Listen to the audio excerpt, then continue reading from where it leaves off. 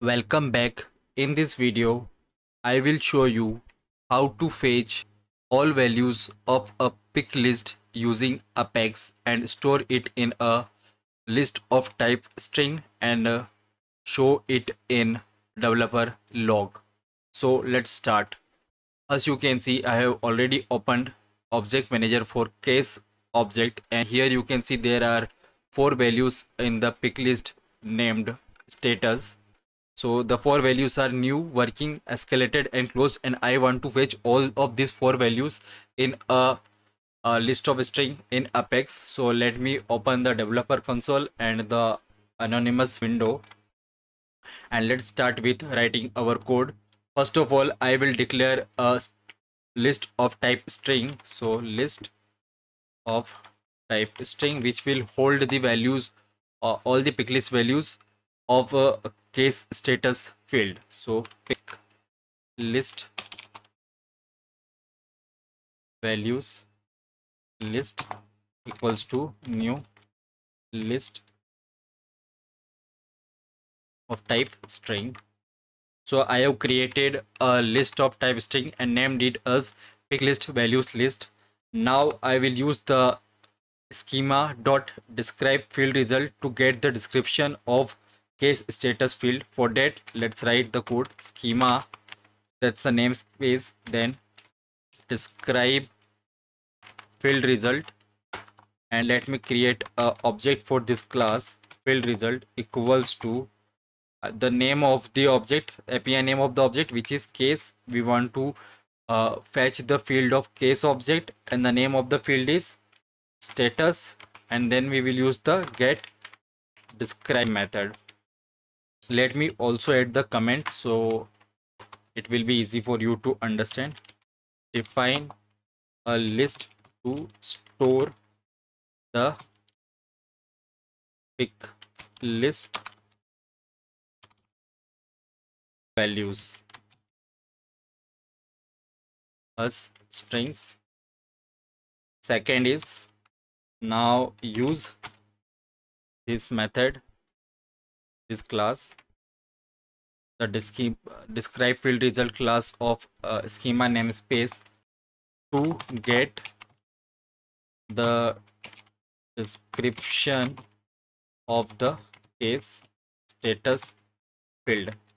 Now after doing that, we will use the get picklist values method to obtain a list of all the picklist entries for the field named status. So we will use the schema dot picklist entry, and this is the list. So let's create a variable for it, picklist entry ple. Now use the object field result and use the method which is get picklist values, and the command for this is use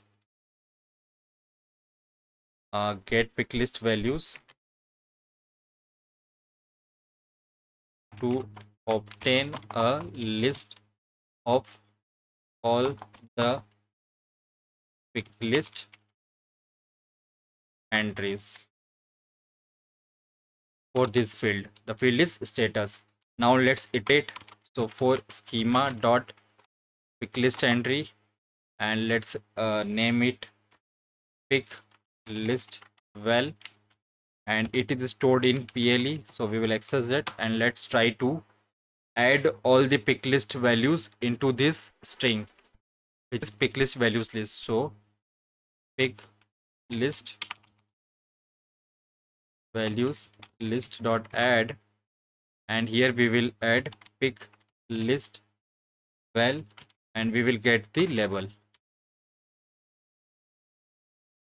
After that, we will print it. So system dot debug, and the name of the variable which is picklist values list. So, and now let's execute the code. I have selected complete code, and now I will click on execute highlighted, and let's wait for it. So it is already executed. Let's click on debug only, and we will see all the values new, working, escalated and closed. Let's try for some other object. So let me see for opportunity, what is the name of the field which is of type picklist, fields and relationship. And here we have a field called stage name. Let's use this. So let me replace it with opportunity, and let's replace it with stage name. Select the code and execute the highlighted part. Let's go to the developer console. By the time it's load, let me also open this and see the picklist value. So there are lots of picklist value. Let's see if they are printed on screen or not. As you can see, all the values are printed here. So this is how you fetch all the picklist values, all the available options of a picklist value from any object. Let me explain the code once more.